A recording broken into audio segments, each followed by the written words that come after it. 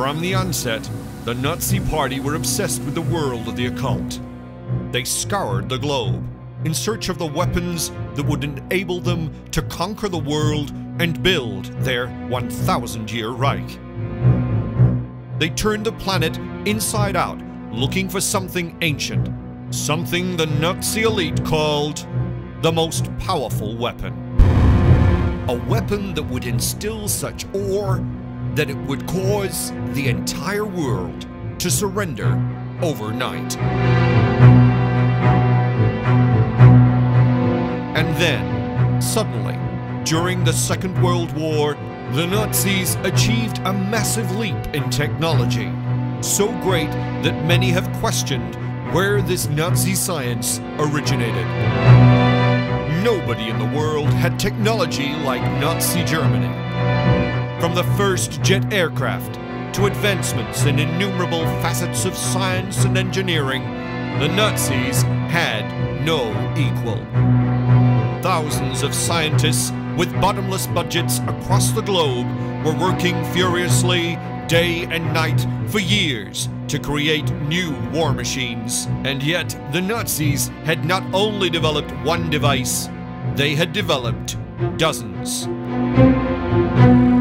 They were also miles ahead in every area, including genetic manipulation, mass hypnosis, and unfathomable experiments into the very nature of time and space itself. Legends of the strange and powerful force known as Vril abounded, and soon there were reports of amazing flying machines that could outmaneuver and outgun anything in the world.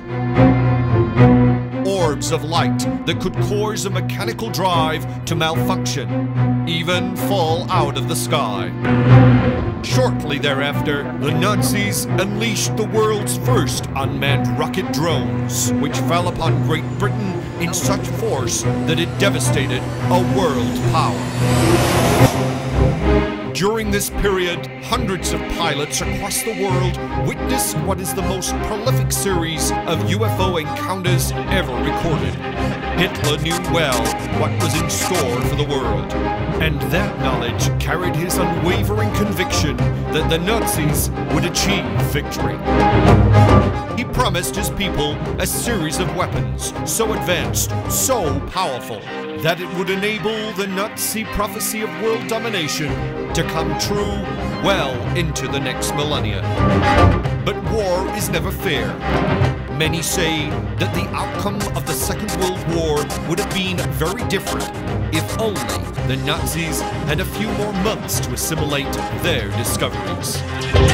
When the war was finally over, the United States brought over more than 1,000 German scientists, technicians, and engineers under the highly classified Operation Paperclip.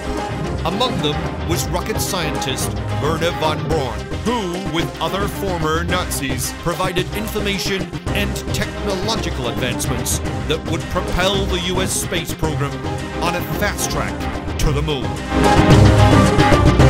But where did the Nazis get this knowledge?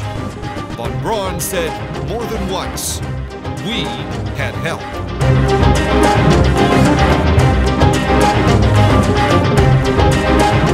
This is the real forbidden history.